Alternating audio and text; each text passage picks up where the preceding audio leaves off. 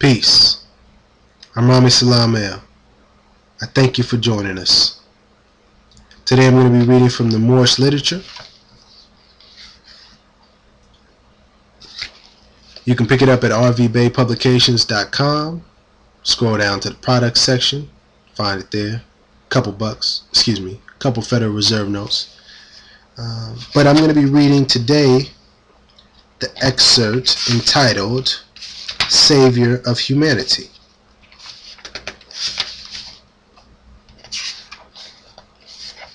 If I can find it. Here we are. In this electrified age, men are racing into this life without complete knowledge of where they are going or what the end will be, when riches seem to be their only pursuit, to be obtained anyway and at any cost. When selfishness, avarice, greed, and lust dominate their very being. When humanity, in general, is left at the mercy of those who have no mercy in them. It is truly wonderful and astounding to see one come into this mad human drama for the sole purpose of saving humanity, losing all sight on those things worldly, and yielding absolutely to a cause higher than has ever yet been attained.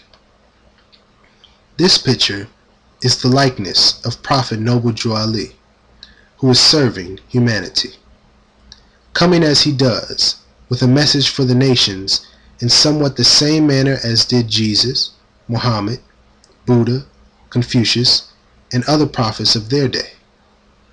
Only the teachings of this prophet's day differ from the ills of the days of the past, and yet the remedy for the ills of today is about the same as the remedies for the days past, all turning about the pivot love for humanity.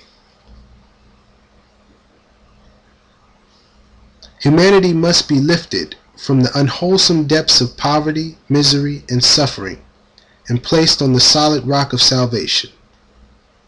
There are some who claim to do this, but upon investigation, one finds that they have slouched under the wings of their cross to extract from those who come to them means by which they can have the pleasures of this life, while they point their followers to joy after death.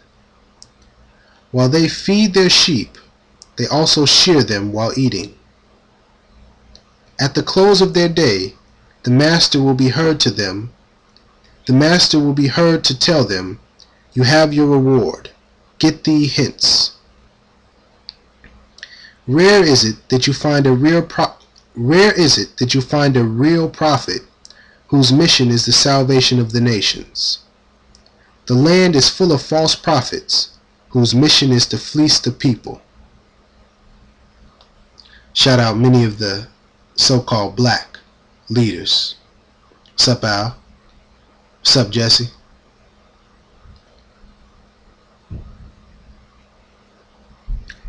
The time was, and now is, that there should come into the land a prophet in the likeness of his brothers, to redeem them from sin and slavery. Truly, this Prophet Noble Drew Ali is the man, bringing with him the message of love, truth, peace, freedom, and justice, which alone can save the nations. Like the coming of Jesus, he does not come from the elect, nor the rich, nor the mighty in worldly power, but all power is given unto him to do good. This power is from Allah. It will be his works that will make men of every nation accept the truth that he brings.